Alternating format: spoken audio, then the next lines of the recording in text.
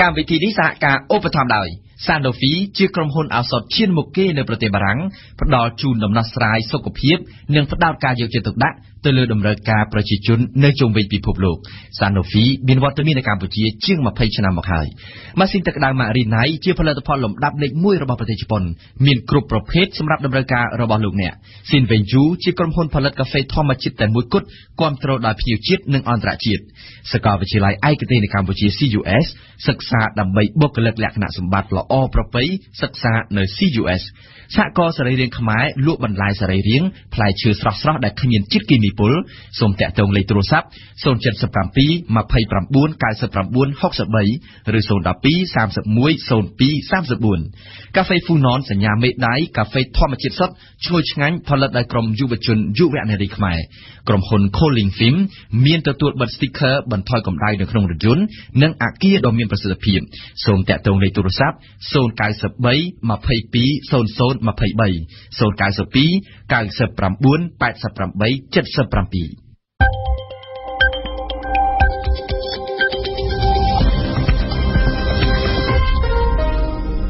សួស្តីលោកស្រីអ្នកនាងកញ្ញាសូមអរគុណលោកអ្នកដែលបានបើកស្ដាប់ការផ្សាយវិទ្យុបារាំងអន្តរជាតិ RFI នៅពេលនេះម៉ោង 1 រសៀលកម្មវិធីព័ត៌មានដោយពុនសុភ័ណ្ឌលោកហ៊ុនសែនផ្ដាំទៅកាន់អ្នកប្រឆាំងកុំឲ្យរំពឹងលើបញ្ហាសុខភាពដើម្បីផ្ដួលរំលំលោកចេញពីអំណាចកម្ពុជានឹងធ្វើជាម្ចាស់ផ្ទះរៀបចំវេទិកាសេដ្ឋកិច្ចពិភពលោកស្ដីពីអាស៊ានជាលើកទី1ពលរដ្ឋដាក់ពាក្យប្តឹងក្រុមហ៊ុន EVC ជាថ្មីទៅតុលាការនិងស្ថាប័នរដ្ឋពីបទឆបោកប្រាក់លោក Emmanuel Macron ជាប់ឆ្នោតជាប្រធានាធិបតីបារាំងកូរ៉េខាងជើងចាប់ខ្លួនពលរដ្ឋអាមេរិកមួយរូបទៀតពីបទចង់ធ្វើសកម្មភាពប្រឆាំងរដ្ឋអំណាចក្រុងព្យុងយ៉ាង RFIលោកនាយករដ្ឋមន្ត្រីហ៊ុនសែននៅថ្ងៃទី8ឧសភានេះបានបង្ហាញមុខជាសាធារណៈបន្ទាប់ពីលោកបានបាត់មុខអស់រយៈពេល3ថ្ងៃពីប្រទេសកម្ពុជាដើម្បីទៅពិនិត្យមើលសុខភាពនៅឯប្រទេសសិង្ហបុរីកាលពីសប្តាហ៍មុនលោកនាយករដ្ឋមន្ត្រីបានសម្រេចលុបចោលកម្មវិធីជួបជុំភ្លាមដោយសារតែបញ្ហាសុខភាពនេះប៉ុន្តែនៅក្នុងទិវាកាកបាទក្រហមអត្តច័ន្ទក្រហមខួបលើកទី154នៅក្នុងទីក្រុងភ្នំពេញថ្ងៃនេះលោកនាយករដ្ឋមន្ត្រីបានផ្ដាំទៅកាន់អ្នកប្រឆាំងនិងរូបលោកថាសូមកុំឲ្យរំពឹងលើបញ្ហាសុខភាពរបស់លោកដើម្បីផ្ដួលរំលំលោកចេញពីអំណាចវ៉ាសំណាប់លំអិតព័ត៌មានការប្រកាសរបស់លោកនាយករដ្ឋមន្ត្រីហ៊ុនសែនបានធ្វើឡើងនៅចំពោះមុខសមាជិកកាកបាទក្រហមនិងអត្តច័ន្ទក្រហមរួមទាំងសមាជិករាជរដ្ឋាភិបាលរដ្ឋសភាព្រឹទ្ធសភាអ្នកជំនួយអ្នកអង្គការនិងអ្នកមុខអ្នកការរាប់រយនាក់នៅក្នុងពិធីអបអរសាទរទិវាកាកបាទក្រហមអត្តច័ន្ទក្រហមខួបលើកទី154ដោយបានផ្ដាំទៅកាន់អ្នកប្រឆាំងនឹងរូបលោកសូមកុំឲ្យរំពឹងលើបញ្ហាសុខភាពរបស់លោកដើម្បីផ្ដួលរំលំលោកចេញពីអំណាចលោកហ៊ុនសែនបានមានប្រសាសន៍ថាទេវតាបានចារឲ្យលោកនៅទីនេះជាច្រើនឆ្នាំមកហើយសូមកុំរំពឹងថាអាចផ្ដួលរំលំលោកចេញពីអំណាចដោយសារតែការរងចាំឱកាសនៃបញ្ហាសុខភាពរបស់លោកឬការស្លាប់របស់លោកឲ្យសោះ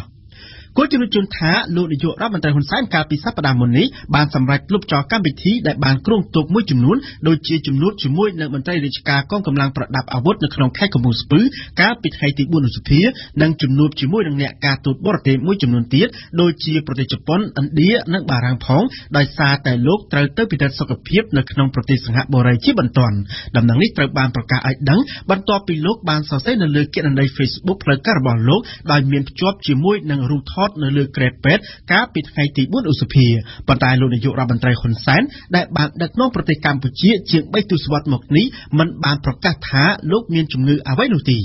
យ៉ាងណាក៏ដោយនៅព្រឹកមិញនេះលោកនាយករដ្ឋមន្ត្រីហ៊ុនសែនក៏បានឆ្លៀតថ្លែងអំណរគុណចំពោះប្រជាពលរដ្ឋកម្ពុជាមន្ត្រីរាជការនិងថ្នាក់ដឹកនាំមួយចំនួនទៀតដែលបានផ្ញើសារជូនពរលោកឲ្យមានសុខភាពល្អនិងឆាប់ជាសះស្បើយពីជំងឺហើយក្នុងចំណោមអ្នកដែលបានផ្ញើសារជូនពរទាំងនោះក៏មានសារជូនពរពីអតីតប្រធានគណៈបក្សសង្គ្រោះជាតិលោកសំរងស៊ីផងដែរសូមបញ្ជាក់ថាលោកនាយករដ្ឋមន្ត្រីហ៊ុនសែនទើបតែបានវិលត្រឡប់មកពីប្រទេសសិង្ហបុរីវិញកាលពីរសៀលថ្ងៃទី7ឧសភាម្សិលមិញនេះលោកបានសរសេរនៅលើទំព័រ Facebook របស់លោកថាលោកបានវិលត្រឡប់មកកាន់ប្រទេសកម្ពុជាវិញជាមួយនឹងសុខភាពយ៉ាងល្អប្រសើរ សូមជម្រាបជូនផងដែរថាកាកបាទក្រហមកម្ពុជាតាមរយៈទិវាពិភពលោកកាកបាទក្រហមអត្តចង្ក្រហម8ឧសភានៅព្រឹកថ្ងៃទី8ឧសភានេះបានទទួលថវិកាពីសប្បុរសជនចំនួន$14 លាន3សែននៅក្នុងឱកាសនេះដែរលោកនាយករដ្ឋមន្ត្រីហ៊ុនសែនបានថ្លែងពីសារៈសំខាន់នៃអំណោយសប្បុរសនេះសម្រាប់ជាប្រតិបត្តិការរបស់ស្ថាប័នកាកបាទក្រហមកម្ពុជានៅក្នុងការជួយទៅដល់ជនរងគ្រោះដោយគ្រោះធម្មជាតិនិងការជួយរំលែកទុក្ខលំបាករបស់ប្រជាពលរដ្ឋកម្ពុជាលោកនាយករដ្ឋមន្ត្រីក៏បានបញ្ជាក់ផងដែរពីការផ្ដល់ជំនួយរបស់កាកបាទក្រហមកម្ពុជាដល់មន្ទីរពេទ្យគុណធបុប្ផាខណៈដែលលោកវិជ្ជបណ្ឌិត B.R. Richner កំពុងតែមានជំងឺហើយតាក់ទងទៅនឹងការបោះឆ្នោតនៅប្រទេសបារាំងវិញលោកហ៊ុនសែនក៏បានផ្ញើសារផងដែរពីសហប្រតិបត្តិការកម្ពុជាបារាំងនឹងត្រូវតែបន្តទៅមុខទៀតតទៅនេះសូមអញ្ជើញស្ដាប់ប្រសាសន៍របស់លោកនាយករដ្ឋមន្ត្រីដែលជាការរៀបចំជូនដោយញឹមសុផាល់ខ្ញុំរីករាយដែលប្រធានកាកបាទក្រហមបានលើកឡើងអំបញ្ញមិញអំពីការបន្តប្រលថវិកា$1 លានសហរដ្ឋអាមេរិកដែលបានមកពីការចូលរួមវិភាគទាននៅថ្ងៃនេះសម្រាប់មន្ទីរពេទ្យគុណធបុប្ផាហើយខ្ញុំក៏សូមអរគុណចំពោះសប្បុរសជននេះដែលបានយកទៅជូនដល់មន្ទីរពេទ្យគុណធបុប្ផាផ្ទាល់បើទោះបីជាលោកវិជ្ជបណ្ឌិត Richner ដែលជាអ្នករៀបចំនៅមន្ទីរពេទ្យនេះកំពុងស្ថិតនៅក្នុងស្ថានភាពមានជំងឺតែយើងមិនត្រូវទុកឲ្យមន្ទីរពេទ្យមួយនេះដួលរលំដោយសារអវត្តមានរបស់វិជ្ជបណ្ឌិត Richner នោះទេដោយសារលទ្ធផលនៃការបោះឆ្នោតនៅប្រទេសបារាំងបានដឹងរួចហើយជាបណ្ដោះអាសន្នគឺលោកម៉ាក្រុងទទួលជោគជ័យនៅក្នុងអត្រាសម្លេងឆ្នោតប្រមាណជា 65% ខ្ញុំសូមយកឱកាសនេះដើម្បីថ្លែងជូននៅការអបអរសាទរចំពោះអនាគតប្រធានាធិបតីដែលនឹងចូលកាន់តំណែងក្នុងប្រមាណថ្ងៃខាងមុខនេះព្រោះថានៅប្រទេសបារាំងគឺមិនរងចាំយូរទេគឺភ្លាមហេតុ4ភ្លាមក៏ប្រកាសធម្មនុញ្ញប្រកាសភ្លាមគឺคล้ายទៅជាប្រធានាធិបតីជាហើយសង្ឃឹមថាតំណែងរវាងកម្ពុជានិងបារាំងនឹងបន្តទៅទៀតទោះបីជាប្រធានាធិបតីនោះចេញពីបកនយោបាយណាក៏ដោយ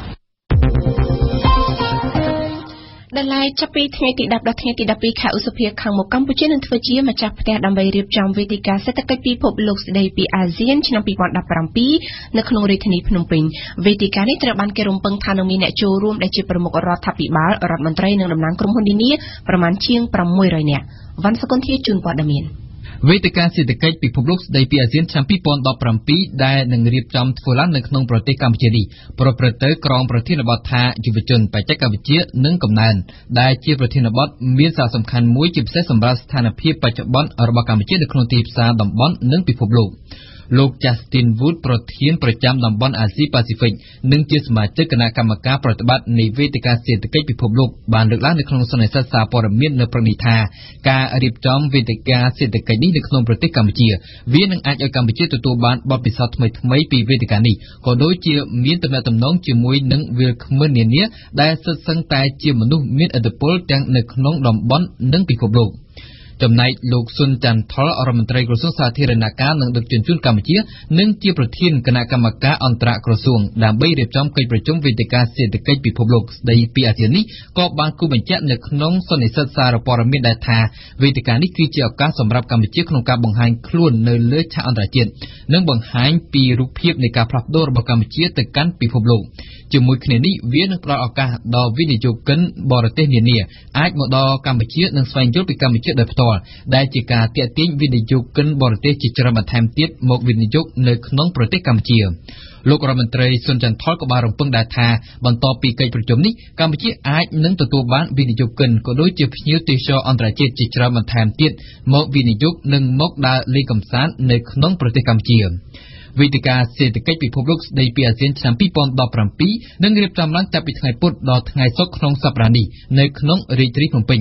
វេទិកានេះនឹងមានអ្នកចូលរួមប្រមាណជាង600នាក់ក្នុងនោះមានប្រមុខរដ្ឋាភិបាល4ប្រទេសចូលរួមដូចជាប្រធានាធិបតីហ្វីលីពីននាយករដ្ឋមន្ត្រីវៀតណាមនាយករដ្ឋមន្ត្រីឡាវរួមទាំងរដ្ឋមន្ត្រីមួយចំនួនទៀតក្រៅពីនេះក៏មានតំណាងក្រុមហ៊ុននានាចំនួនជាង350នាក់ទៀតចូលរួមផងដែរ ចំណែកនៅព្រឹកថ្ងៃច័ន្ទនេះពលរដ្ឋជាង 2000 នាក់មកពីគ្រប់រាជធានីខេត្តទាំង 25 បានឡើងមកភ្នំពេញដាក់ពាក្យប្តឹងក្រុមហ៊ុន EBC ទៅតុលាការពីបទឆបោកប្រាក់ពួកគាត់ជាង 50 លានដុល្លារ ការប្តឹងនេះធ្វើឡើងបន្ទាប់ពីក្រុមហ៊ុន EBC រកស៊ីដាក់ទុនវិនិយោគជាមួយនឹងពលរដ្ឋដើម្បីទទួលបាននូវការប្រាក់ 10% នៅក្នុងមួយខែដែលគិតជាលុយ $200 នេះមានន័យថាដើម្បីទទួលបានការប្រាក់ 10% ជារៀងរាល់ខែពលរដ្ឋត្រូវបង់លុយទៅក្រុមហ៊ុនចំនួន $2,000 ជាមុនសិនឬច្រើនជាងនេះទៀតទៅតាមលទ្ធភាពដែលអាចធ្វើទៅបានសូមស្ដាប់អេងគឹមហុងពលរដ្ឋរងគ្រោះម្នាក់ក្នុងចំណោមពលរដ្ឋជាច្រើនទៀតលោកយុនអៀងបានប្រាប់វិទ្យុបារាំងថាប្រជាប្រដ្ឋនៅព្រឹកនេះបានដាក់ពាក្យប្តឹងទៅតុលាការរដ្ឋសភាខុទ្ទកាល័យលោកនាយករដ្ឋមន្ត្រីហ៊ុនសែនក្រសួងយុត្តិធម៌រួចហើយដើម្បីឲ្យស្ថាប័នទាំងនេះចាប់អារម្មណ៍នៅក្នុងការដោះស្រាយបញ្ហារបស់ពួកគាត់ដែលបញ្ហានេះលោកយុនអៀងបានគូបញ្ជាក់ថាពលរដ្ឋសូមឲ្យស្ថាប័នជំនាញរបស់រដ្ឋជួយដោះស្រាយជាច្រើនសារមកហើយតែគ្មានអ្នកអើពើលោកយុនអៀងរំលឹកថាពលរដ្ឋហ៊ានទុកចិត្តដល់ថ្នាក់ដាក់ទុនវិនិយោគជាមួយក្រុមហ៊ុន EBC ជាមួយនឹងលុយជាច្រើនពាន់និង$10,000នេះគឺក្រុមហ៊ុនបានធ្វើការឃោសនាដោយផ្ដល់ភាពទុកចិត្តខ្លាំងមែនទែនតាមរយៈការបង្ហាញហត្ថលេខាទទួលស្គាល់ពីក្រសួងមហាផ្ទៃដោយមានការស៊ីញ៉េពីលោកប៉ាលឹមនិងលោកនុតសាអានក្រៅពីនេះក៏មានការទទួលស្គាល់ពីក្រសួងពាណិជ្ជកម្មនិងក្រសួងសេដ្ឋកិច្ចផងដែរដោយសារតែដូច្នេះហើយទើបពលរដ្ឋប្រមូលលុយក្នុងម្នាក់$2,000ទៅឲ្យក្រុមហ៊ុនឬអ្នកខ្លះទៀតដាក់ទុនវិនិយោគឈានទៅដល់ខ្ទង់$10,000ដើម្បីចាំតែទទួលការប្រាក់ប្រមាណ 10% ក្នុងមួយខែគិតជាលុយ$200ការប្រាក់នេះទទួលបានកាលពីក្រុមហ៊ុនមិនទាន់ខ្សែធនក្នុងចន្លោះឆ្នាំ2013ដល់2015តែក្រោយមកទៀតក្រុមហ៊ុនបានបិទទ្វារលែងដំណើរការបើតាមលោកយុនអៀងមិនថាពលរដ្ឋសាមញ្ញទេសូម្បីតែមន្ត្រីរាជការក៏បានចាញ់បោកក្រុមហ៊ុននេះដែរតាមការសន្និដ្ឋានរបស់លោកគឺពលរដ្ឋជិត 50,000 នាក់បានចាញ់បោកក្រុមហ៊ុនដោយក្នុងនោះអ្នកខ្លះត្រូវបានធនាគាររឹបអូសយកផ្ទះសម្បែងដីធ្លីពលរដ្ឋចំណាក់ស្រុកដើម្បីគេចបំណុលនិងខ្លះទៀតឈានទៅដល់ការសម្លាប់ខ្លួនព្រោះគ្មានលទ្ធភាពដល់បំណុលធនាគារសូមបញ្ជាក់ថាឈ្មោះពេញនៃក្រុមហ៊ុន EBC គឺ Epoch Bank Capital Limited បានបើកប្រតិបត្តិការរកស៊ីនៅកម្ពុជាក្នុងឆ្នាំ2013ដោយមានថៅកែជាជនជាតិហុងកុងក្រុមហ៊ុននេះមានប្រភពមកពីហុងកុងក្នុងនោះក្រុមហ៊ុនបានដាក់ពាក្យប្តឹងបុគ្គល 3 នាក់ឈ្មោះសៀនតាន់ជាជនជាតិម៉ាឡេស៊ីជាប្រធានប្រតិបត្តិការក្រុមហ៊ុន EBC លោកហួតសុវណ្ណប្រធានអង្គការមូលនិធិអភិវឌ្ឍអាស៊ីអាគ្នេយ៍និងឈ្មោះជីហ្គូសាលីប្រធានសមាគមអ្នកប្រឹក្សាយោបល់វិនិយោគ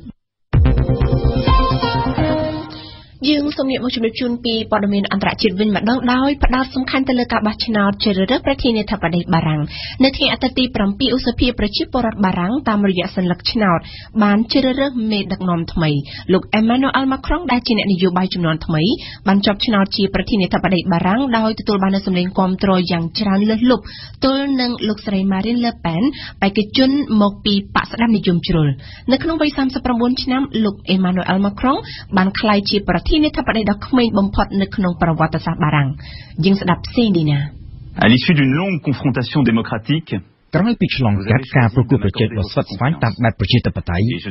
លោកអ្នកបានសម្រេចផ្ដល់សេចក្តីទុកចិត្តចំពោះរូបខ្ញុំសូម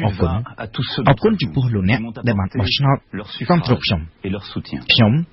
នឹងខិតខំធ្វើការឲ្យអស់ពីកម្លាំងកាយចិត្តដើម្បីឲ្យស័ក្តិសមទៅនឹងសេចក្តីទុកចិត្តរបស់លោកអ្នកក៏ប៉ុន្តែនៅពេលនេះខ្ញុំសូមថ្លែងទៅកាន់ប្រជាពលរដ្ឋបារាំងគ្រប់រូបមិនថាលោកអ្នកបោះឆ្នោតគ្រប់គ្រងអ្នកណានោះទេយើងគ្រប់គ្នាមានករណីយកិច្ចចំពោះប្រទេសជាតិយើងខ្ញុំនឹងធ្វើអ្វីៗគ្រប់យ៉ាងទាំងអស់ដើម្បីការពារប្រទេសបារាំង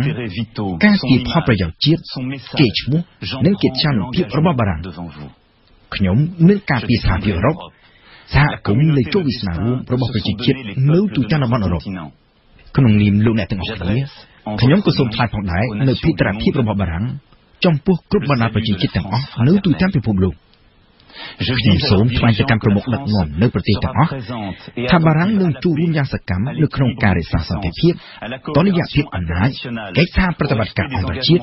និងធានានូវការគោរពចំពោះកិច្ចព្រមព្រៀងអន្តរជាតិនៅក្នុងវិស័យអភិវឌ្ឍន៍ក៏ដូចជាការប្រយុទ្ធប្រឆាំងនឹងការប្រែប្រួលអាកាសធាតុខ្ញុំចង់ឲ្យគ្រប់គ្នាដឹងថាបារាំងនឹងស្ថិតនៅជួរមុខក្នុងការប្រយុទ្ធប្រឆាំងនឹងភេរវកម្មទាំងនៅក្នុងប្រទេសបារាំងក៏ដូចជានៅក្នុងក្របខ័ណ្ឌអន្តរជាតិហើយបើទោះបីជាត្រូវចំណាយពេលយូរប៉ុណ្ណាក៏ដោយក៏យើងនឹងមិនរាថយនោះដែរជំនុំជាតិជាទីមេត្រី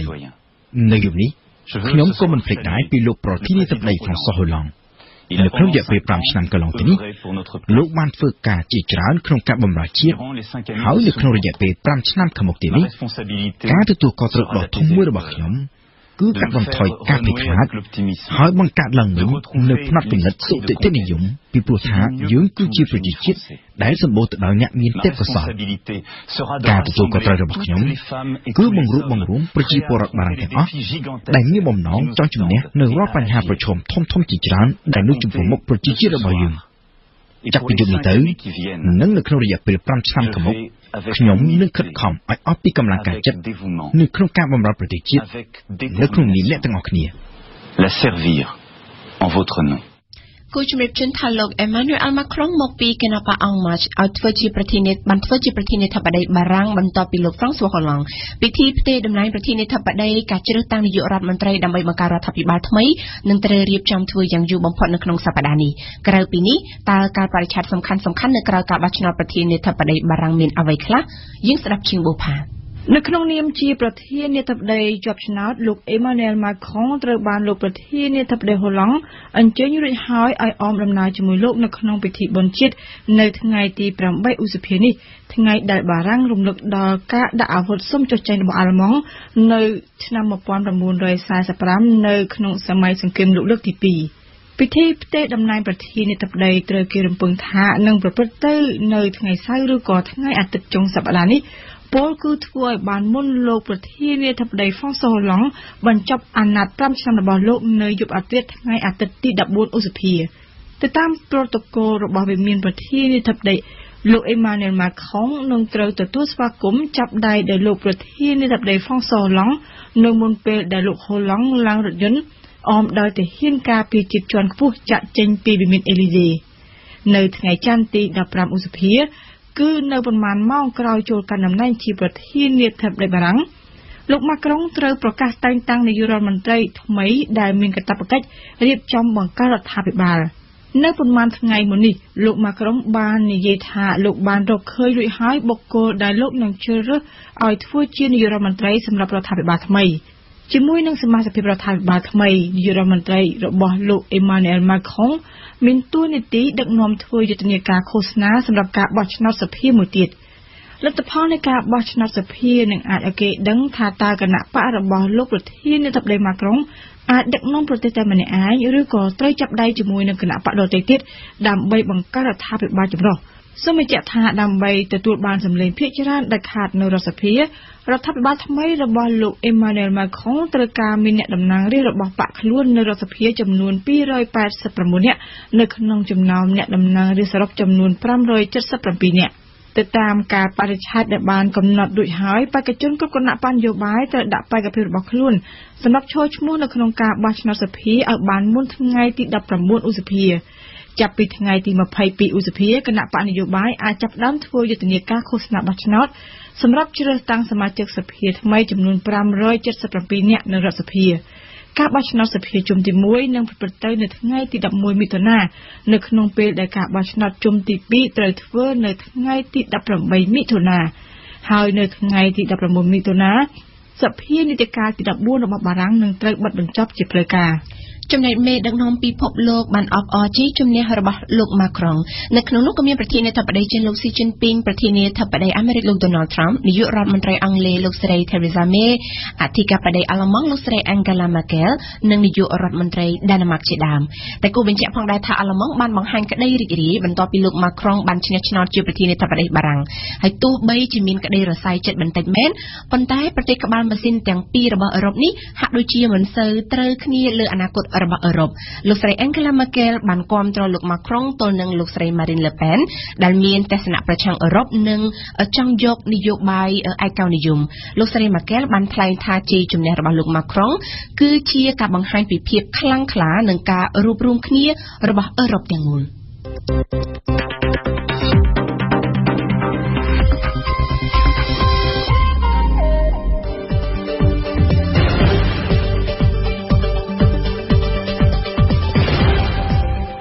វិទ្យុបារាំង RFI ភ្នំពេញ92 MHz សៀមរាប92 MHz បាត់ដំបង ក្រុងព្រះសីហនុនិងកំពង់ចាម 94.5 MHz លោកអ្នកនាងកំពុងស្ដាប់កម្មវិធីព័ត៌មានរបស់វិទ្យុបារាំងអន្តរជាតិ RFI ជាបន្តទៅទៀតនេះលោកអ្នកនាងនឹងបានស្ដាប់ដំបូងគឺជានីតិព្រឹត្តិការណ៍កម្ពុជាប្រចាំថ្ងៃរៀបចំជូនដោយអេងគឹមហុងនៅថ្ងៃនេះគឹមហុងលើកឡើងពីសង្គមស៊ីវិលថាអាជ្ញាធរទម្លាក់ដៃនៅក្នុងការចាប់បញ្ជូនអន្តរប្រវេសន៍រស់នៅខុសច្បាប់ចេញពីកម្ពុជាបន្តមកគឺជានីតិទស្សនៈព្រឹត្តិការណ៍កម្ពុជារចនាសូមជូនបទវិភាគស្ដីអំពីសង្គ្រាមក្តារចុចនៅស្រុកខ្មែរនីតិទស្សនៈព្រឹត្តិការណ៍ពិភពលោករបស់យើងនៅថ្ងៃនេះបូលីនដាវីតចោទជាសំណួរថាតើការបាញ់សាក់លបងអាវុធមីស៊ីលឆ្លងទ្វីបរបស់សហរដ្ឋអាមេរិកជាការព្រមានដល់កូរ៉េខាងជើងឬនីតិទស្សនៈសារព័ត៌មាននៅថ្ងៃនេះគឺជាភារៈរបស់អេងគឹមហុងនៅចុងបញ្ចប់នៃកម្មវិធីរបស់យើងគឺជានីតិភូមិសាស្ត្រនយោបាយរបស់យ៉ងប៉សតាន់ព្រឹត្តិការណ៍កម្ពុជាប្រចាំថ្ងៃគិតត្រឹមមួយសប្តាហ៍នៅក្នុងខែឧសភានេះជនបរទេសរស់នៅខុសច្បាប់4សញ្ជាតិចំនួន87នាក់ត្រូវបានចាប់ខ្លួនហើយនៅក្នុងនោះ46នាក់ត្រូវបានបណ្តេញចេញចំនួននេះសម្រាប់ក្រុមមន្ត្រីអង្គការសង្គមស៊ីវិលមើលឃើញថាមិនទាន់សមស្របទៅនឹងបរិមាណជនអន្តោប្រវេសន៍កំពុងរស់នៅខុសច្បាប់ក្នុងប្រទេសកម្ពុជានៅឡើយទេជាពិសេសអន្តោប្រវេសន៍វៀតណាមក្រុមអង្គការសង្គមស៊ីវិលបានកត់សម្គាល់ទៀតថាអាជ្ញាធរហាក់ដូចជាទម្លាក់ដៃនៅក្នុងការចាប់បញ្ជូនអន្តោប្រវេសន៍រស់នៅខុសច្បាប់ចេញពីកម្ពុជាជាបន្តទៅទៀតនេះសូមស្ដាប់សេចក្តីរាយការណ៍របស់អេងគឹមហុងលោកអុកហៃសិឡាប្រធាននាយកដ្ឋានស៊ើបអង្កេតនិងអនុវត្តនីតិវិធីនៃអគ្គនាយកដ្ឋានអន្តោប្រវេសន៍បានពន្យល់បាត់ចូលមកយូរហើយបាត់តែយើងគិតចាប់បានហើយហ្នឹងបាត់នេះបាត់ចូលមកយូរហើយតែគាត់ចាប់យើងគិតចាប់បានហើយហ្នឹងតែគាត់មានចិត្តការធ្វើការតែគាត់អត់ធ្វើការទេមកចំនួនទៀតហ្នឹងគឺគាត់ចូលមកដោយគ្មានកាត់ឆ្លងដែនគឺប្រទេសជិតខាងយើងហ្នឹងតែឆ្លងដែនចូលមកអញ្ចឹងគាត់ចូលតាមច្រកទ្វីបទី2អញ្ចឹងហើយដល់គាត់រស់មកយើងទៅគាត់មកលេងមកក្រុមម្ចាស់អញ្ចឹងគាត់ក៏សង្ងំនៅធ្វើការអញ្ចឹងទៅយើងគាត់បានពីច្រើនហ្នឹងគាត់មកពេលយើងសាក់ទូគាត់ហ្នឹងមួយចំនួនធំហ្នឹងគឺមករកការងារធ្វើទេបន្តគាត់រកអត់បានទៅគាត់គួរវាចិត្តការអញ្ចឹងគាត់មិនមានលុយវិជាចិត្តការហ្នឹងហើយគាត់ក៏ជួយស្នាក់នៅខុសច្បាប់ទៅហើយដូចនេះគាត់ធ្វើជាគ្រូកីឡាលេងកីឡាបាល់ទាត់ហ្នឹងគឺកីឡាហើយតែអ្នកខ្លះធ្វើគ្រូអង់គ្លេសប៉ុន្តែគ្រូនោះមិនមែននៅសាលាណីទេគឺគាត់ថាគាត់ធ្វើគ្រូបើបរៀនតាមក្រៅម៉ោងក្រៅអីហ្នឹងលោកសនជ័យប្រធានអង្គការសម្ព័ន្ធគណនេយ្យភាពសង្គមមើលឃើញថា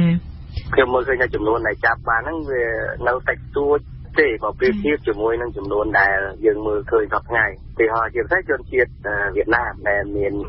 ព្រំប្រទល់ជាប់នឹងកម្ពុជាហ្នឹងបាទបើប្រៀបធៀបជាមួយឡាវហើយនិងថៃ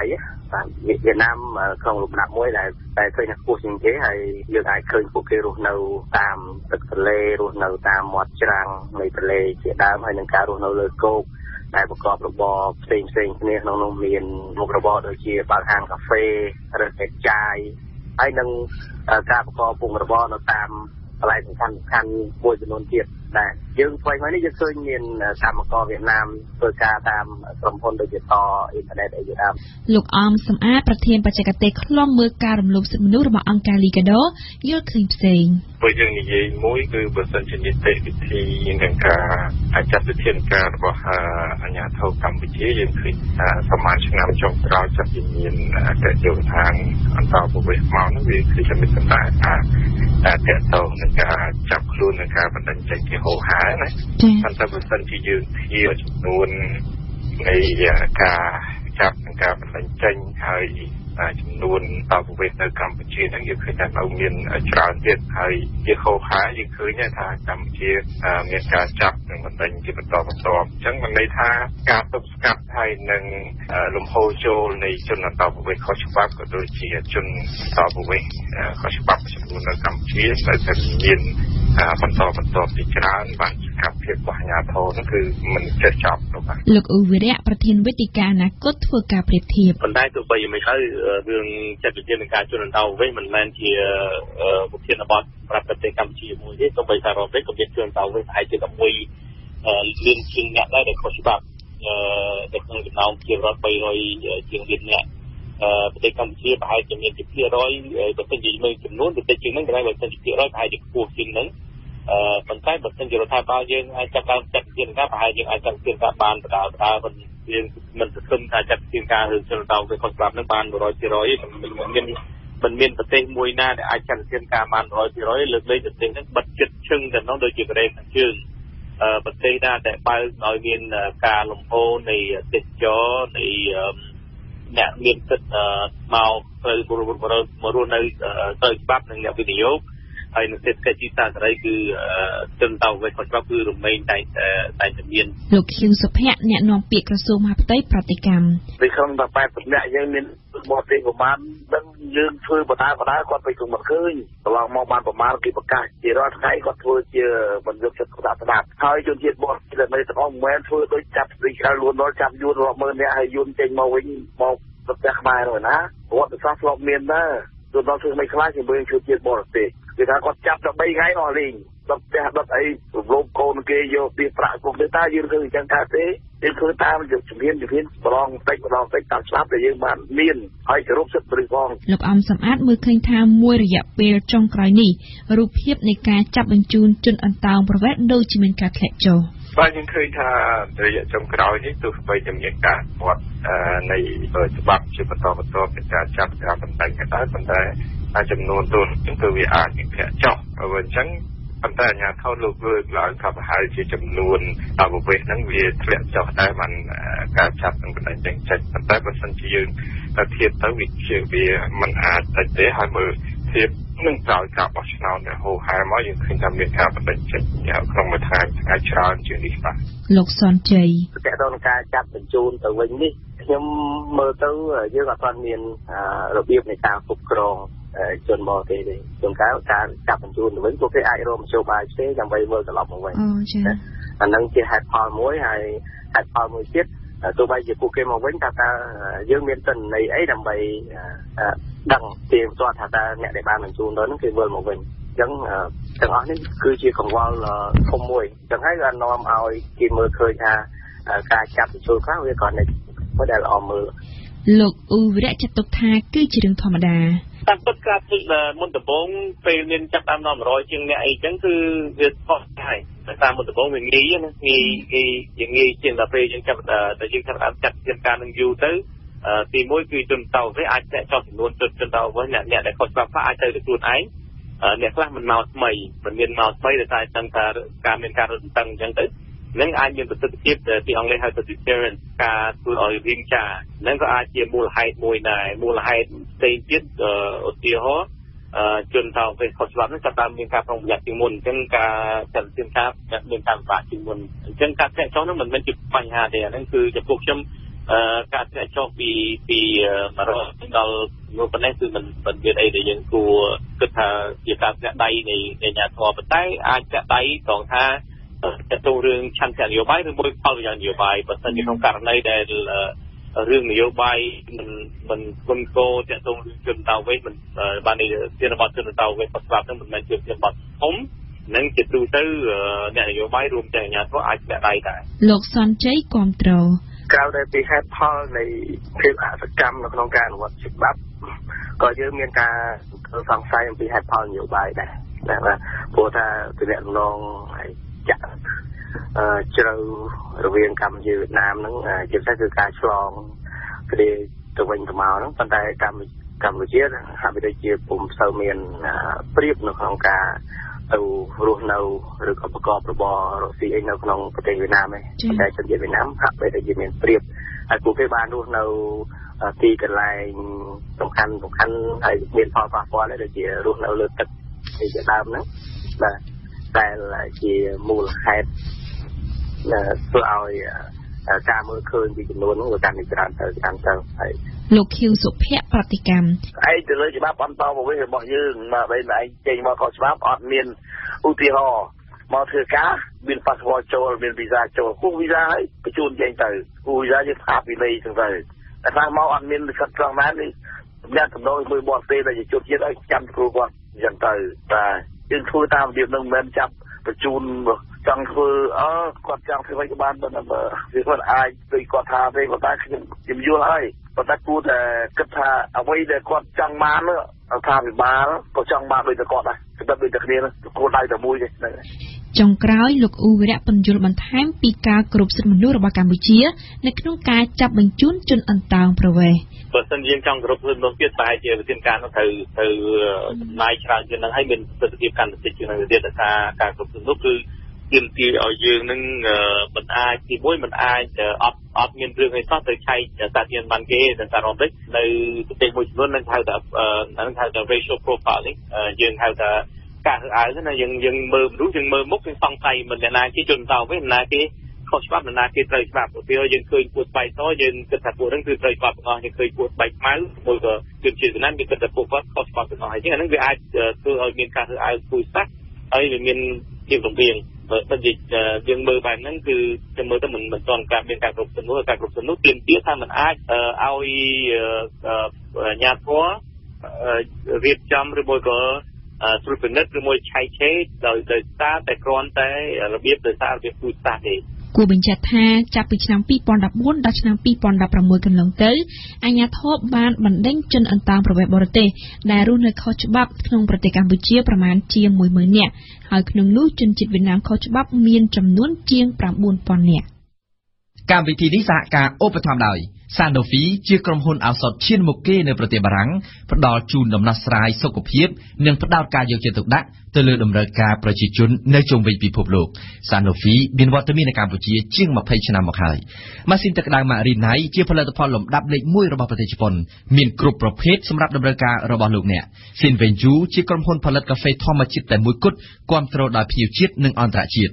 សាកលវិទ្យាល័យឯកទេសនៅកម្ពុជា CUS សិក្សាដើម្បីបុគ្គលិកលក្ខណៈសម្បត្តិល្អប្រពៃសិក្សានៅ CUS សហករណ៍សរីរាង្គខ្មែរលក់បន្លែសរីរាង្គផ្លែឈើស្រស់ៗដែលគ្មានជាតិគីមីពុលសូមតាក់ទងលេខទូរស័ព្ទ077 29 99 63ឬ012 31 02 34កាហ្វេហ្វូណនសញ្ញាមេដៃកាហ្វេធម្មជាតិសុទ្ធឈ្ងុយឆ្ងាញ់ផលិតដោយក្រុមយុវជនយុវនារីខ្មែរក្រុមហ៊ុន Calling Film មានទទួលបិទ sticker បន្ថយកម្ដៅនៅក្នុងរថយន្តនិងអគារដ៏មានប្រសិទ្ធភាពសូមតាក់ទងលេខទូរស័ព្ទ093 22 00 23 092 99 88 77ទេសនាព្រឹត្តិការណ៍កម្ពុជា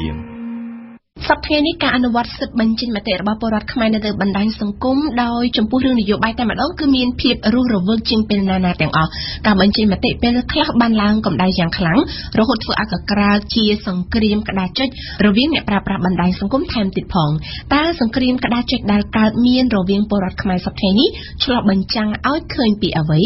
យើងស្ដាប់រចនានៅកម្ពុជាប្រជាជននិយមប្រើប្រាស់បណ្ដាញសង្គម Facebook ណាស់ព្រោះថា Facebook មានលក្ខណៈសេរីនិងទូលំទូលាយវាបានคล้ายទៅជាឧបករណ៍ដ៏សំខាន់ដែលត្រូវប្រជាពលរដ្ឋខ្មែរប្រើប្រាស់ដើម្បីអនុវត្តសេរីភាពបញ្ចេញមតិរបស់ពួកគេ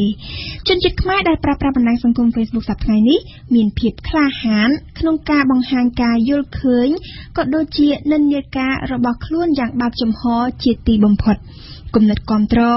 ឬរិះគន់គណបកណាមួយត្រូវបានបញ្ចេញមកក្រៅដោយឥតលាក់លៀមតាមរយៈក្តារចុចកុំព្យូទ័រឬក៏ទូរស័ព្ទជាការពិតនេះមិនមែនជារឿងប្លែកទេនៅក្នុងសង្គមដែលប្រកាន់យករបបប្រជាធិបតេយ្យសេរីពហុបកដូចកម្ពុជា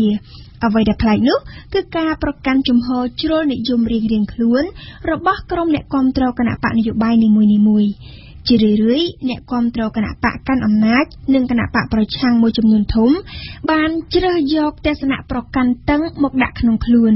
គឺជាទស្សនៈដែលយល់ថាអ្វីៗដែលជារបស់ខ្លួនឬអ្វីៗដែលខ្លួនស្រឡាញ់ពេញចិត្តគឺសុទ្ធតែត្រឹមត្រូវល្អឥតខ្ចោះហើយទង្វើឬក៏កម្មសិទ្ធិគ្រប់យ៉ាងរបស់គូសត្រូវរបស់ខ្លួនគឺសុទ្ធតែអាក្រក់រកលេខដាក់គ្មាន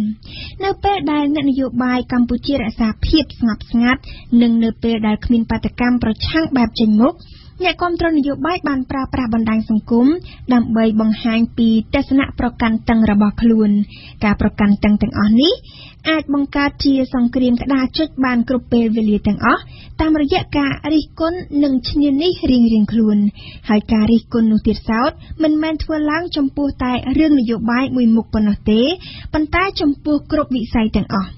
តើសង្គ្រាមក្តារចុចដែលកើតមានរវាងពលរដ្ឋខ្មែរសប្តាហ៍ថ្ងៃនេះកើតឡើងដោយសារតែមូលហេតុអ្វីតើវាកើតឡើងដោយសារតែបណ្ដាញសង្គម Facebook ធ្វើឲ្យពលរដ្ឋមានឱកាសបញ្ចេញមតិដោយសេរីឬក៏យ៉ាងណាឬមែនទែនទៅគឺសង្គមខ្មែរខ្លួនឯងទេដែលប្រេះឆារួចរាល់ទៅហើយនោះមែនទែនទៅភាពប្រេះឆានៅក្នុងសង្គមខ្មែរមានតាំងពីយូរណាស់មកហើយវាបានបង្ហាញយ៉ាងច្បាស់នៅក្រោយការបោះឆ្នោតជ្រើសរើសតំណាងរាស្ត្រកាលពីឆ្នាំ2013 Facebook គ្រាន់តែដើរតួជាសង្វៀនប្រដាល់សាធារណៈដែលអនុញ្ញាតឲ្យគ្រប់ភាគីទំនាស់ឡើងមកប្រកួតគ្នាដោយសេរីតាមរយៈថ្វីដៃក្តារចុចតែប៉ុណ្ណោះចំណែកលទ្ធផលឈ្នះចាញ់យ៉ាងណានោះវាអាស្រ័យទៅលើបំណិនប្រសពនៃសំណេររិះគន់លាពណ៌របស់ភាគីម្ខាងតែប៉ុណ្ណោះការរិះគន់ដោយដែលបានលើកឡើងពីខាងដើមអញ្ចឹង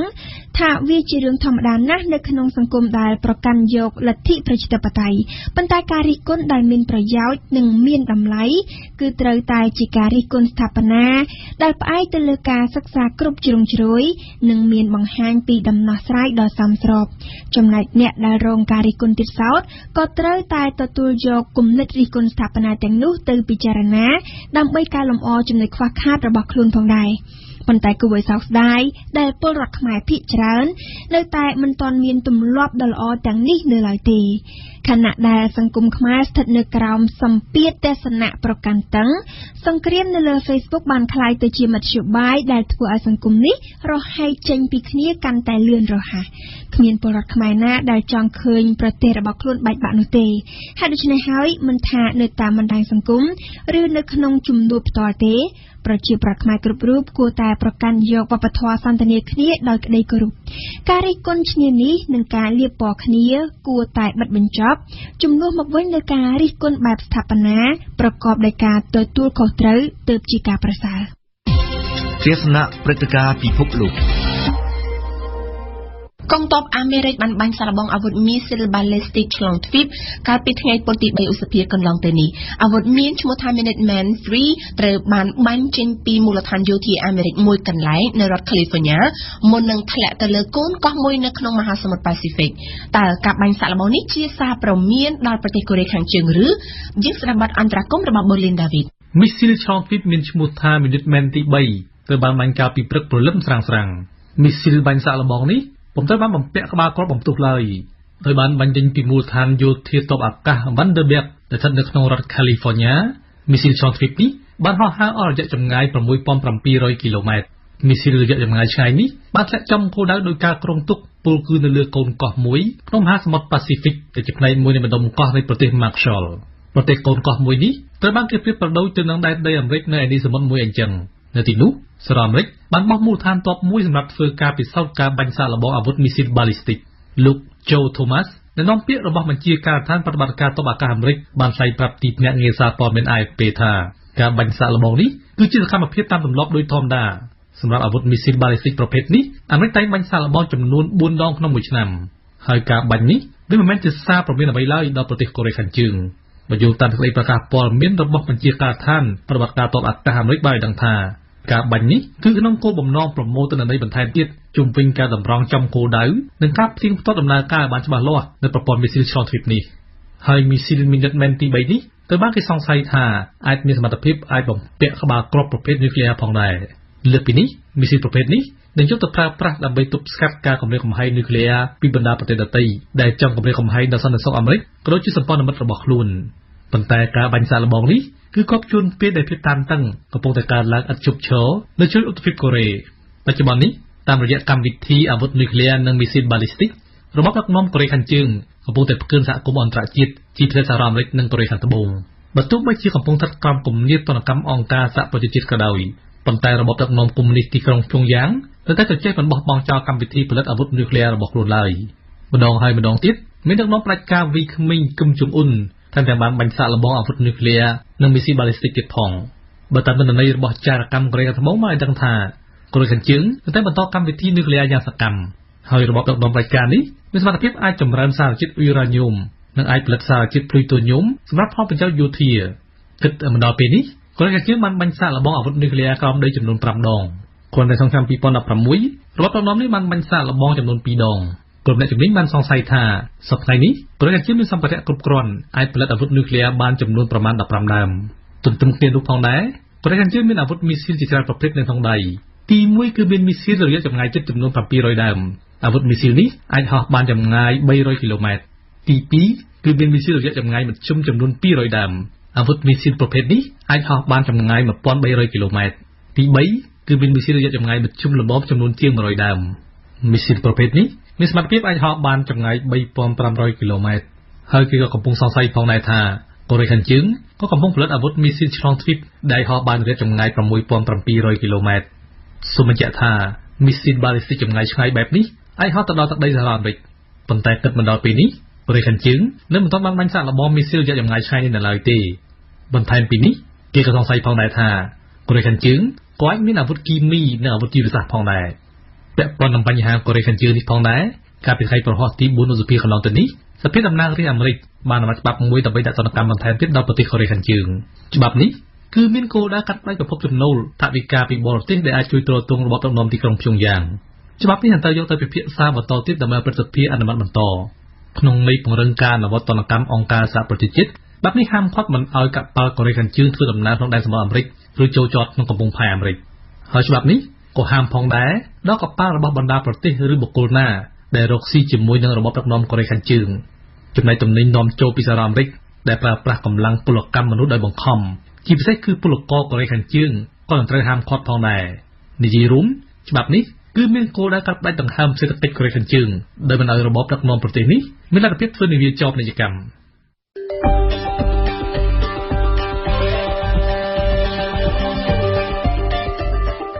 ស្ដាប់វិទ្យុបារាំង RFI ពិភពលោកស្ថិតក្នុងដៃរបស់លោកអ្នក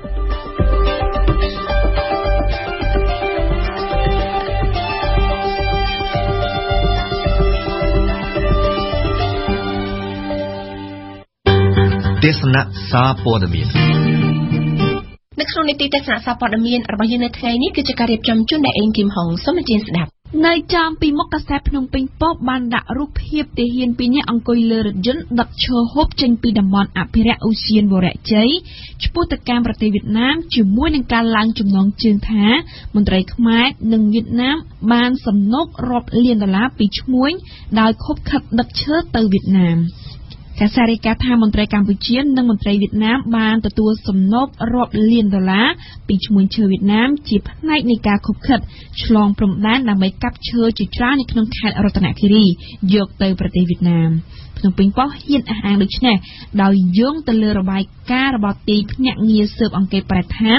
EIA ដែលចេញផ្សាយនៅថ្ងៃនេះប្រធានរឿងនេះមិនមាននៅលើទំព័រកាសែត Cambodia Daily នោះទេរឿងធំរបស់ Daily បាននាំពាក្យជំនួសរដ្ឋាភិបាលថាការរិះគន់របស់អាមេរិកនិង EU ពាក់ព័ន្ធមន្ត្រីអាត់ហុកគឺជារឿងនយោបាយ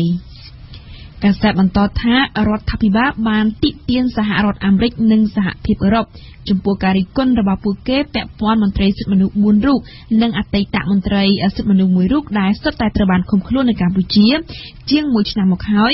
ដោយចាត់ទុកសេចក្តីថ្លែងការណ៍របស់ពួកគេថាមានជាប់ពាក់ព័ន្ធរឿងនយោបាយក្រៅពីនេះ Daily បានបន្តចុះផ្សាយទាក់ទងទៅនឹងការហែកក្បួនយុទ្ធនាការឃោសនាបោះឆ្នោតត្រូវបានហាមឃាត់មិនឲ្យធ្វើនៅតាមផ្លូវសំខាន់រឿងបន្ទាប់មកទៀត Daily ក៏បានចុះផ្សាយទាក់ទងទៅនឹងក្រសួងការពារការនាំចេញខ្សាច់គណៈ NGO គាំទ្រការអះអាងរបស់ខ្លួនកាសារីកាថាកាលពីថ្ងៃសុក្រក្រសួងរាយនិងធម្មពលបានការពារការនាំចេញខ្សាច់ដែលអង្គការបរិស្ថានមួយរាយការណ៍កាលពីសប្តាហ៍មុនដោយនិយាយថាបំរាមខ្សាច់ដាក់ចេញដោយកម្ពុជាមិនបានរាប់បញ្ចូលខ្សាច់ដូចក្នុងវីដេអូដែលបានបង្ហាញពីសកម្មភាពទុកខ្សាច់លើនាវានៅឆ្នេរសមុទ្រក្រុងព្រះសីហនុនោះទេយើងបកទៅអានកាសែតភ្នំពេញប៉ុស្តិ៍វិញគឺប្អូនលោកហ៊ុនសែនថាលោកប៉ាសុចិត្រវង្សហែកសន្លឹកឆ្នោតលោកស្រីហ៊ុនស៊ីណាតប្អូនស្រីបង្ការរបស់លោកនាយរដ្ឋមន្ត្រីហ៊ុនសែនបានធ្វើការរិះគន់លោកប៉ាសុចិត្រវង្សអភិបាលរាជធានីភ្នំពេញថាកំពុងហែកសន្លឹកឆ្នោតរបស់គណៈបកប្រជាជនកម្ពុជាចោលបន្ទាប់ពីអភិបាលក្រុងរូបនេះបានថ្លែងពីគម្រោងចង់ផ្លាស់ប្តូរយានដ្ឋានជួសជុលយានយន្តនិងឃ្លាំងស្តុកទំនិញធំៗពីកណ្ដាលក្រុងឲ្យចេញទៅក្រៅក្រុងដើម្បីកាត់បន្ថយដល់ការកកស្ទះចរាចរណ៍ក្នុងក្រុងតែយ៉ាងណាក៏ដោយតាមរយៈគេហទំព័រថ្មីលោកប៉ាសុចិត្រវង្ស ចេញមកការពីការលើកឡើងរបស់ខ្លួនថាអ្វីដែលលោកធ្វើគឺដើម្បីផលប្រយោជន៍ប្រជាប្រដ្ឋនិងគណបកប្រជាជនកម្ពុជាតែប៉ុណ្ណោះដូច្នេះលោកមិនបានបំផ្លាញសញ្ញាឆ្នោតរបស់គណបកប្រជាជនកម្ពុជានោះទេតែសម្រាប់គេហទំព័រ Fresh You និងដើមអំពើដែលមានទំនោរទៅរករដ្ឋាភិបាលមិនបានឲ្យតម្លៃទៅលើរឿងនេះឡើយលោកហ៊ុនសែនត្រឡប់មកពីព្យាបាលជំងឺនៅប្រទេសសិង្ហបុរីវិញក៏ក្លាយជាប្រធានរឿងរបស់កាសែតនិងគេហទំព័របានប្រជែងគ្នាចុះផ្សាយយ៉ាងប្រងព្រាតផងដែរសម្រាប់កាសែតភ្នំពេញប៉ុស្តិ៍បានលើកឡើងថាលោកនាយករដ្ឋមន្ត្រីហ៊ុនសែនបានវិលត្រឡប់មកដល់ប្រទេសកម្ពុជាវិញកាលពីរសៀលថ្ងៃម្សិលមិញជាមួយនឹងសុខភាពយ៉ាងល្អប្រសើរបន្ទាប់ពីលោកបានចេញទៅព្យាបាលជំងឺជាបន្ទាន់នៅប្រទេសសិង្ហបុរីកាលពីរសៀលថ្ងៃទី3ឧសភាក្រៅពីនេះរឿងដែលមានចុះផ្សាយនៅលើទំព័រកាសែតភ្នំពេញប៉ុស្តិ៍ទៀតនោះគ្រូបឋមសិក្សាអុកញ៉ាហ៊ុននាងម្នាក់ត្រូវបានកោះចូលតុលាការរឿងចែកខិត្តប័ណ្ណគ្រូបង្រៀនម្នាក់នៅសាលាបឋមសិក្សាអុកញ៉ាមហាភក្តីហ៊ុននាងបឹងត្របែកខាងត្បូងត្រូវបានតុលាការកោះហៅចូលសវនាការពាក់ព័ន្ធនឹងការផ្សព្វផ្សាយឃោសនាប្រម៉ូស្នាមមេដៃនិងចែកខិត្តប័ណ្ណនៅក្នុងថ្នាក់រៀនក្រៅពីកាសែតយើងបកទៅមើលការចុះផ្សាយរបស់គេហទំព័រនៅក្នុងស្រុកវិញម្ដងសម្រាប់ការចេញផ្សាយនៅព្រឹកនេះគេហទំព័រ Fresh You ថ្មីនិងគេហទំព័រដើមអំពិលបានបង្ហាញពីលទ្ធផលបោះឆ្នោតនៅបារាំងដោយក្នុងនោះគេហទំព័រទាំង3អះអាងថាបេក្ខជនកណ្ដាលនិយមលោកអេម៉ានូអែលម៉ាក្រុងបានផ្ដួលបេក្ខជនស្ដាំនិយមជ្រុលលោកស្រីម៉ារីនឡេប៉ែននៅក្នុងការបោះឆ្នោតជុំទី2នៅថ្ងៃអាទិត្យក្រៅពីដំណឹងអន្តរជាតិសម្រាប់ការចេញផ្សាយនៅព្រឹកនេះគេហទំព័រដើមអំពិលនិង Fresh You បានចុះផ្សាយលើកសរសើរពីសកម្មភាពរបស់មន្ត្រីនិងបញ្ហាគ្រោះថ្នាក់ចរាចរណ៍ជាដើមភូមិសាស្ត្រនយោបាយនៅថ្ងៃនេះយន់រ៉ូសាតាន់សូមបន្តសិក្សាទៅលើភូមិសាស្ត្រនយោបាយនៃអាស៊ីទាំងមូលតទៅទៀតក្រោយពីបានលើកឡើងពីជំទល់សំខាន់នៃអនុភាពឥណ្ឌារួចហើយនៅថ្ងៃនេះយន់រ៉ូសាតាន់សូមនិយាយបកស្រាយថាយ៉ាឥណ្ឌាបានងើបពីដំណេកហើយនៅដើមសតវត្សទី21នេះសូមអញ្ជើញស្ដាប់ការអត្ថាធិប្បាយរបស់យន់រ៉ូសាតាន់ដែលជាការចាក់ផ្សាយឡើងវិញ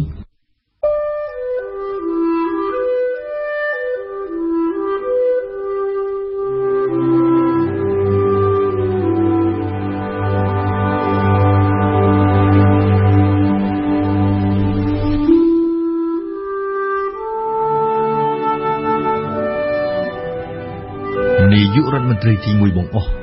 នៃឥណ្ឌាឯករាជ្យគឺ Jawaharlal Nehru ដែលដឹកនាំប្រទេសពីឆ្នាំ1947ដល់ឆ្នាំ 1964 Nehru បានជ្រើសរើសយកទិសដៅ4សំខាន់នៅលើវិស័យនយោបាយឥណ្ឌាត្រូវតែជាលទ្ធិប្រជាធិបតេយ្យនៅលើវិស័យសេដ្ឋកិច្ចឥណ្ឌាត្រូវតែលើករនាំងគយនឹងធ្វើគ្រប់បែបយ៉ាងដើម្បីការពារផលិតផលក្នុងស្រុកនិងដើម្បីផ្ដល់លទ្ធភាពឲ្យរដ្ឋដើរតួនាទីសេដ្ឋកិច្ចមួយសំខាន់ទន្ទឹមគ្នានឹងវិស័យឯកជននៅលើវិស័យទូតឥណ្ឌាត្រូវតែប្រកាន់ជំហរមិនចូលបក្សសម្ព័ន្ធនៅក្នុងសង្គ្រាមត្រជាក់រវាងលោកខាងលិចនិងលោកខាងកើតហើយនៅលើវិស័យយុទ្ធសាស្ត្រអភិវឌ្ឍឥណ្ឌាត្រូវតែផ្ដល់អាទិភាពដល់វិទ្យាសាស្ត្រនិងបច្ចេកវិទ្យាទ្រឹស្ដីរបស់នារូដែលបានគ្របដណ្ដប់ទៅលើស្មារតីរបស់អ្នកនយោបាយឥណ្ឌាជាបន្តបន្ទាប់សឹងថារហូតដល់ដើមទសវត្សរ៍ទី90មានចំណុចខ្លាំងនិងចំណុចខ្សោយរបស់វានៅលើការអនុវត្តជាក់ស្ដែងចំណុចខ្លាំងគឺលទ្ធិប្រជាធិបតេយ្យដែលបានចាក់ឫសយ៉ាងជ្រៅទៅក្នុងសង្គមឥណ្ឌាតាំងពីពេលនោះមកនិងដែលបានធ្វើឲ្យឥណ្ឌាស្គាល់ស្ថិរភាពនយោបាយល្អប្រសើរបើប្រៀបធៀបទៅនឹងបណ្ដាប្រទេសជិតខាងចំណុចខ្លាំងមួយទៀតគឺការរីកលូតលាស់យ៉ាងលឿនរហ័សផ្នែកវិទ្យាសាស្ត្រនិងបច្ចេកវិទ្យាជួយកុំភ្លេចថាវិទ្យាស្ថានបច្ចេកវិទ្យារបស់ឥណ្ឌាចំនួន5ដែលត្រូវបានបង្កើតឡើងដោយរដ្ឋាភិបាលនារូក្នុងចន្លោះឆ្នាំ1951 1963សពថ្ងៃមានឈ្មោះល្បីល្បាញពេញពិភពលោករីឯចំណុចខ្សោយនៃទ្រឹស្ដីរបស់នារូវិញគឺសេដ្ឋកិច្ចដែលរដ្ឋបានការពារខ្លាំងជ្រុលរហូតដល់បានបណ្ដាលឲ្យប្រទេសឥណ្ឌាដើរអូសជើងជាច្រើនទសវត្សរ៍និងស្គាល់ភាពយឺតយ៉ាវនៅលើវិស័យអភិវឌ្ឍបើប្រៀបធៀបទៅនឹងបណ្ដាប្រទេសខ្លាសេដ្ឋកិច្ចអាស៊ីនិងប្រទេសជិតចំណុចខ្សោយមួយទៀតនៃទ្រឹស្ដីរបស់នារូគឺការទូត នយោបាយមិនជួលបកសម្ព័ន្ធរបស់ឥណ្ឌាបានរលាយសាបសូន្យនៅទីបំផុតត្បិតឥណ្ឌាបានជ្រើសរើសយកសូវៀតមកធ្វើជាសម្ព័ន្ធមិត្តរហូតដល់សង្គ្រាមត្រជាក់បានចប់នៅឆ្នាំ1991គេត្រូវរងចាំរហូតដល់ដើមទសវត្សរ៍ទី90ទើបឃើញថ្នាក់ដឹកនាំឥណ្ឌាផ្ដើមធ្វើកំណែទម្រង់សេដ្ឋកិច្ចនិងផ្លាស់ប្ដូរយុទ្ធសាស្ត្រនយោបាយនិងភូមិសាស្ត្រនយោបាយគឺនៅក្នុងក្របខ័ណ្ឌនៃការផ្លាស់ប្ដូរយុទ្ធសាស្ត្រនេះហើយដែលនៅឆ្នាំ1991ម៉ាន់ម៉ូហាន់ស៊ីងកាលនោះជារដ្ឋមន្ត្រីក្រសួងហិរញ្ញវត្ថុបានសម្រេចចិត្តផ្ដើមអនុវត្តនយោបាយសេដ្ឋកិច្ចថ្មីមួយដើម្បីផ្ដល់សន្ទុះដល់សេដ្ឋកិច្ចជាតិនិងអូសទាញឥណ្ឌាចេញបណ្ដាលពីឥទ្ធិពលនៃទ្រឹស្ដីសេដ្ឋកិច្ចហួសសម័យរបស់នាហួរជាក់ស្ដែងរនាំងគយមួយចំនួនត្រូវបានរំលំម្ដងហើយម្ដងទៀតរានយោបាយការពារផលិតផលឥណ្ឌាត្រូវបានបោះបង់ចោលបណ្ដើរក្នុងគោលដៅបើកចំហទីផ្សារនៃប្រទេសនិងក្នុងគោលដៅទទួលវិនិយោគទុនបរទេស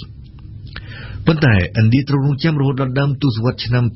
2000ទើបទទួលបានលទ្ធផលជាក់ស្ដែងពីកំណែទម្រង់សេដ្ឋកិច្ចដ៏យឺតយ៉ាវនេះជាក់ស្ដែងកំណើនសេដ្ឋកិច្ចនៃប្រទេសដែលមានប្រមាណតែ5ឬ6%ប៉ុណ្ណោះពេញមួយទសវត្សរ៍ទី90លោតឡើងខ្ពស់រហូតដល់ទៅជិត8ឬជិត 10% ពីឆ្នាំ2002ដល់ឆ្នាំ2008ឆ្នាំដែលវិបត្តិសេដ្ឋកិច្ចសកលបានផ្ទុះឡើងទន្ទឹមគ្នានឹងសេរីកម្មសេដ្ឋកិច្ចដែលត្រូវបានផ្ដើមអនុវត្តនៅឆ្នាំ1991ឥណ្ឌាក៏បានផ្លាស់ប្ដូរដែរយុទ្ធសាស្ត្រនយោបាយនិងភូមិសាស្ត្រនយោបាយចាប់ពីឆ្នាំ1998ទៅ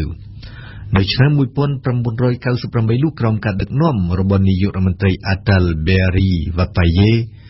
ណ្ឌាបានបោះបង់ចោលមូលដ្ឋានគ្រឹះនៃឧត្តមគតិរបស់នាហួរអស់មានទៀតហើយតម្លៃសកលនិយមមនុស្សនិយមនិងគោលការណ៍អហិង្សានៅក្នុងនយោបាយទូតរបស់ឥណ្ឌាឃើញមានតែមនោសញ្ចេតនាជាតិនិយមជួនកាលកាចនិងជួនកាលទៀតចង្អៀតចង្អល់ជាក់ស្ដែងនៅឆ្នាំ1998ដដែលនោះរដ្ឋាភិបាលរបស់វ៉ាប៉ាយេបានធ្វើការសាកល្បងអាវុធនុយក្លេអ៊ែរយ៉ាងចំហចំនួន5ដងខុសផ្ទុយពីការបំផ្ទុះសាកល្បងគ្រាប់បែកប៉ារ៉ាម៉ាណូ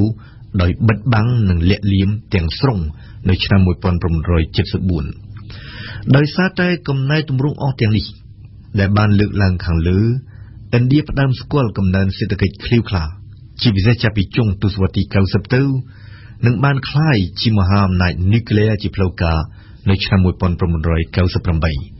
គឺកត្តាទាំងពីរនេះហើយដែលធ្វើឲ្យឥណ្ឌាមានទំនុកទុកចិត្តលើខ្លួនឯងកាន់តែខ្លាំងឡើងជាលំដាប់ជាស្ដែងនៅឆ្នាំ2005នៅចំពោះមុខនិស្សិតសាកលវិទ្យាល័យ Oxford នៅប្រទេសអង់គ្លេសនាយករដ្ឋមន្ត្រីម៉ាន់ម៉ូហាន់ស៊ីងបានគូបញ្ជាក់ជាអាថាប្រជាជាតិរបស់ខ្ញុំមានឆន្ទៈមុតមមជាងមុនមានក្តីសង្ឃឹមធំលើសពេលណាទាំងអស់សុទិដ្ឋិនិយមថ្មីនេះធ្វើឲ្យយើងខ្ញុំដែលជាពលរដ្ឋឥណ្ឌាមានទំនុកចិត្តលើខ្លួនយើងកាន់តែខ្លាំង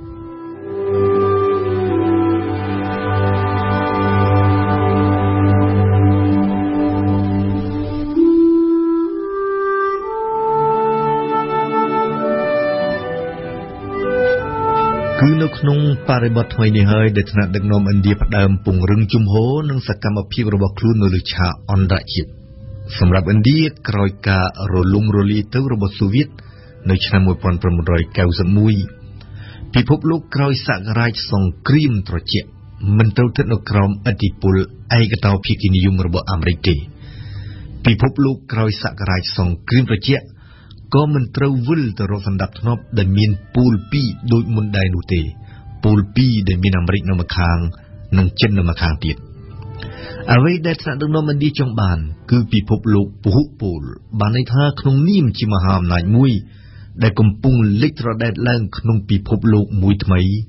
ឥណ្ឌាចាំបាច់ត្រូវតែក្លាយជាពូលមួយទៅជាទីតាំងប្រកបទៅដោយឥទ្ធិពលខ្លាំងមួយនឹងគេដែរក៏ប៉ុន្តែទឹកមាត់របស់ឥណ្ឌាតែឯងមិនទាន់ប្រៃសម្ដីរបស់ឥណ្ឌាតែឯងក៏មិនទាន់មុតប៉ុន្មានដែរនៅលើឆាកអន្តរជាតិព្រោះឥណ្ឌាបាននឹងកំពុងបន្តរួបរวมគ្នាជាមួយបណ្ដាប្រទេសដទៃក្នុងលោកដើម្បីបង្កើនឥទ្ធិពលរបស់ខ្លួនដើម្បីការពារនិងទាមទារផលប្រយោជន៍របស់ខ្លួនជាឧទាហរណ៍ជាក់ស្ដែងទី1ឥ ឥណ្ឌាបរិហាប្រព័ន្ធហួសសម័យរបស់អង្គការសហប្រជាជាតិ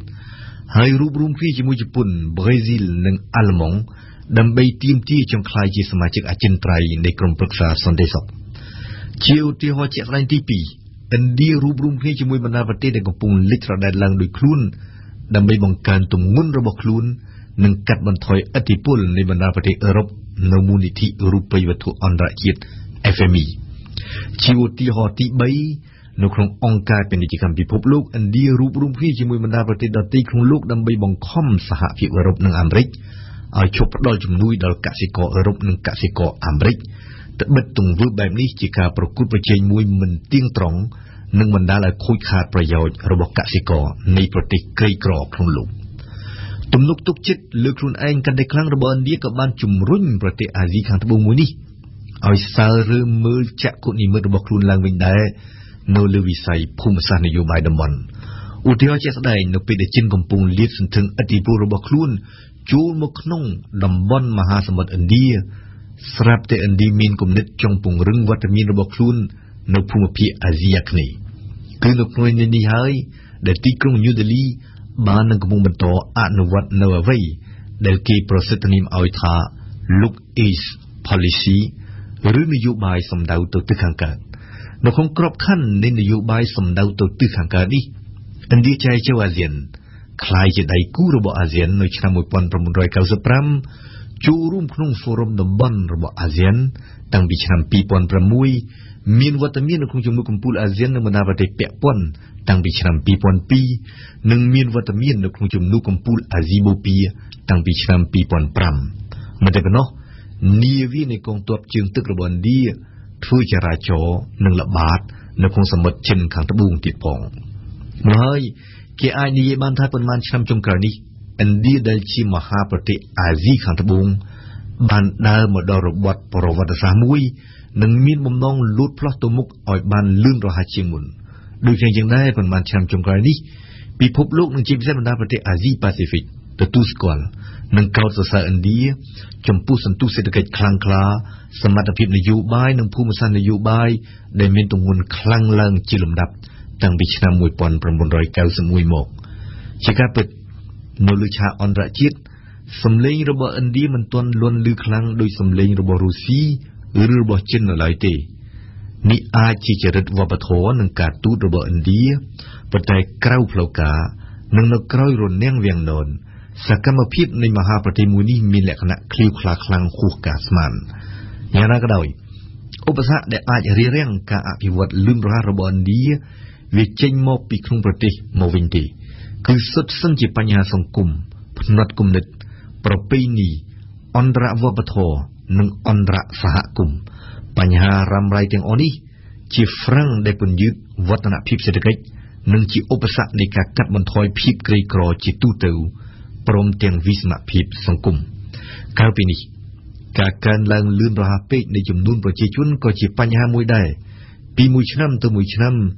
ឥណ្ឌាមានប្រជាជនជាង20លាននាក់ទៀតជាបន្ថែមជាហេតុបង្ខំឲ្យរដ្ឋាភិបាល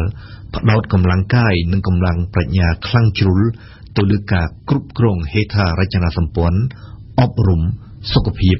ការងារនិងសេវាសាធារណៈក៏មានដែរបញ្ហានៅក្នុងតំបន់អាស៊ីខាងត្បូងទំនាក់ទំនងមិនល្អទាល់តែសោះជាមួយប៉ាគីស្ថានជាពិសេសជុំវិញដែនដីកាស្មៀ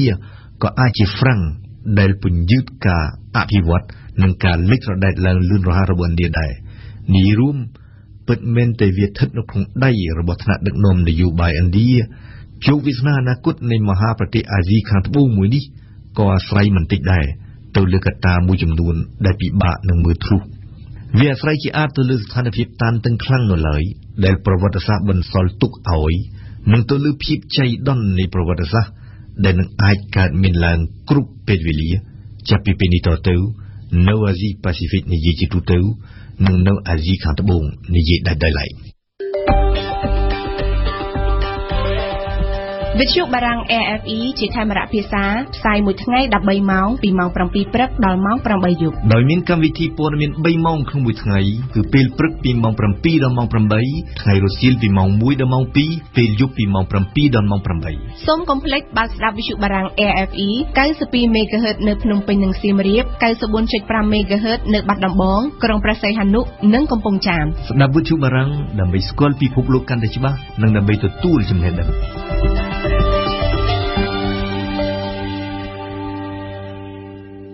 លោកអ្នកស្ដាប់វិទ្យុបារាំងអន្តរជាតិ RFI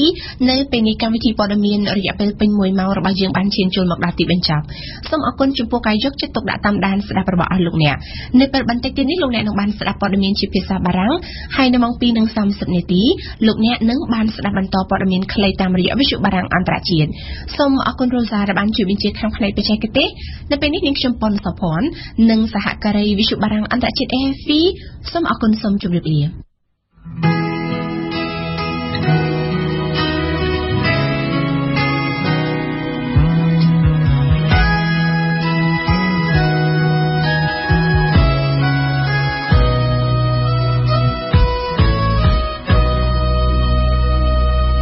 ជីវិតអូនសំណាងតែមានក្តីសុខលោកស្រីអ្នកនាងកញ្ញាតទៅនេះសូមអញ្ជើញស្ដាប់ព័ត៌មានជាភាសាបារាំង